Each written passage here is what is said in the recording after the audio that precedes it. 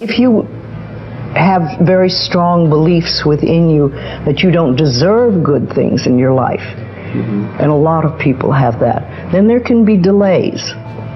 And sometimes people say, well, affirmations don't work. I've done them.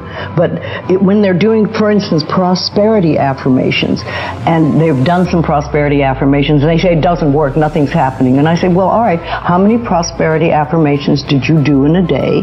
And they'll say 3, probably. And they say, all right, how many poverty affirmations did you do this day? And that could be 300, depending on where you're coming from and what is running through your mind.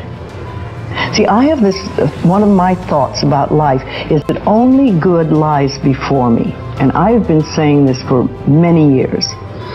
So it doesn't really matter to me what happens in life, because I know it's going to be good.